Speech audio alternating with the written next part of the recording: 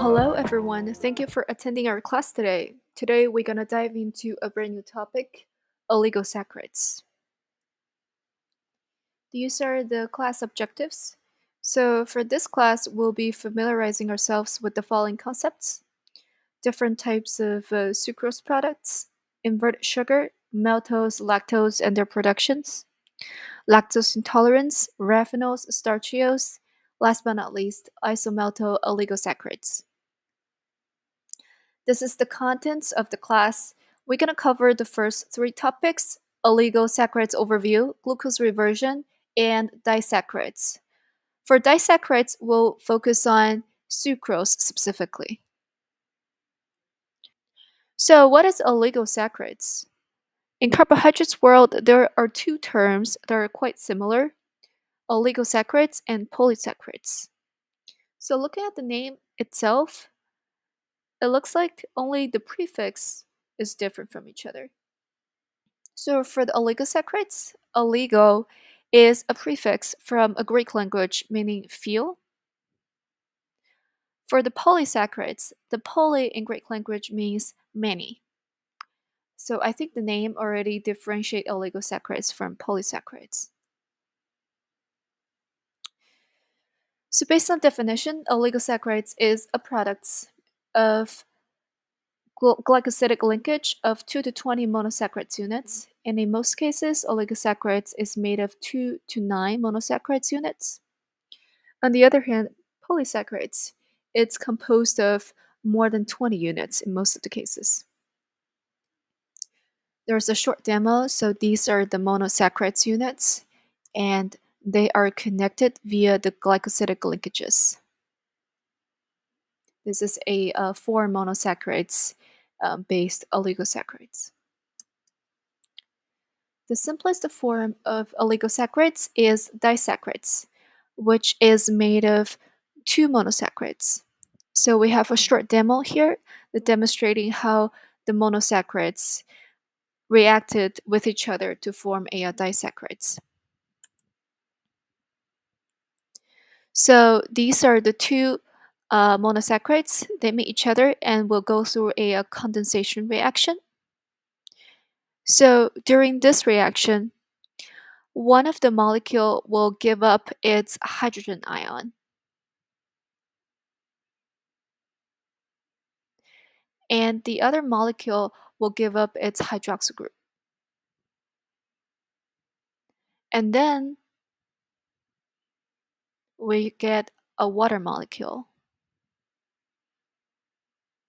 And these two monosaccharides formed a bond, which is called glycosidic bond. This reaction gives off a water, so that's why it's called condensation reaction. So after we know how the disaccharides is formed, let's look at the more complicated structure of oligosaccharides. Oligosaccharides could be made of 3 monosaccharides, 4 monosaccharides, 5 or 6, and so on.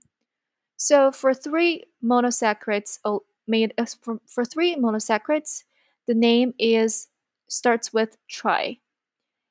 And for 4 monosaccharides based oligosaccharides, the name starts with a tetra, so it's tetrasaccharides. For 5 monosaccharides based oligosaccharides, the name starts with penta, so it's pentasaccharides. There is a concept we would like to clarify, which is triosis versus trisaccharides, tetrosis versus tetrasaccharides. So for triosis and tetrosis, these are all monosaccharides, the same as hexose or pentose. The only differences between these 4 monosaccharides are the number of carbon in each unit. For example, in triose it's 3 carbon, and for hexose it's 6 carbon. For oligosaccharides, they're all made of monosaccharides. They're just made of different numbers of monosaccharides. For example, tetrasaccharides is made of 4 different monosaccharides, or same monosaccharides. These are the quiz questions for the lecture we just covered? Please type the answer in the discussion forum, and we'll discuss the answer during the next lecture.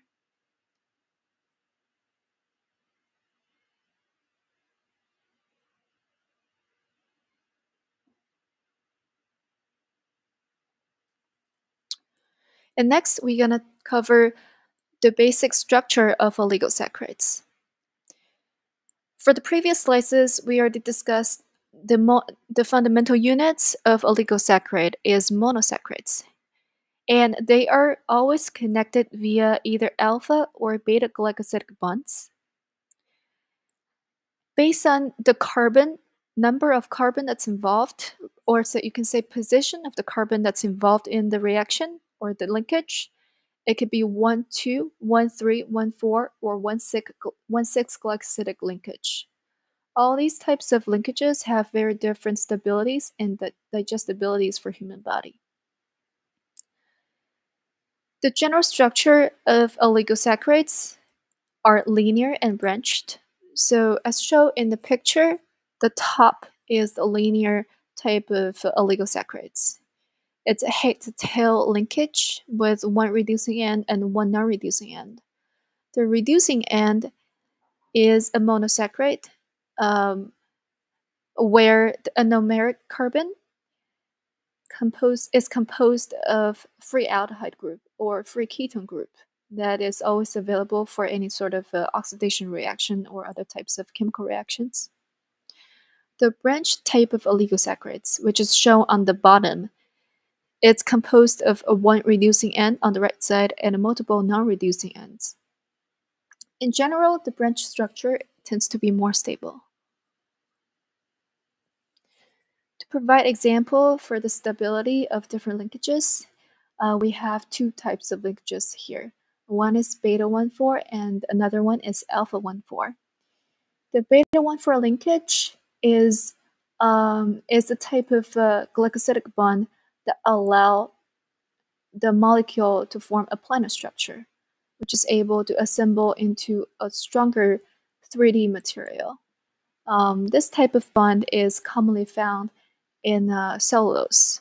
So cellulose is a linear polysaccharide that has very strong structure, and this type of bond is highly resistant to the digestive enzyme. On the other hand, the alpha 1,4 glycosidic bond shown on the right side, we can see that there is a curve or there's a bend between these two monosaccharides. This type of bond is commonly found in starch. This type of bond is susceptible to digestive enzyme, for example, like amylase. So I think these are perfect examples that shows that different types of glycosidic linkages have very different stabilities under different conditions. These are the quiz questions for the material that we just covered. Please type the answer in the discussion forum and we'll discuss them during the next lecture. Please take a little time to watch a short video and refresh the memory for the whole lecture.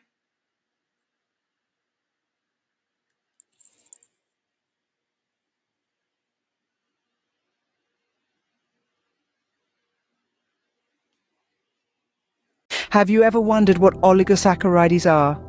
Or perhaps you've heard the term before but aren't quite sure what it means.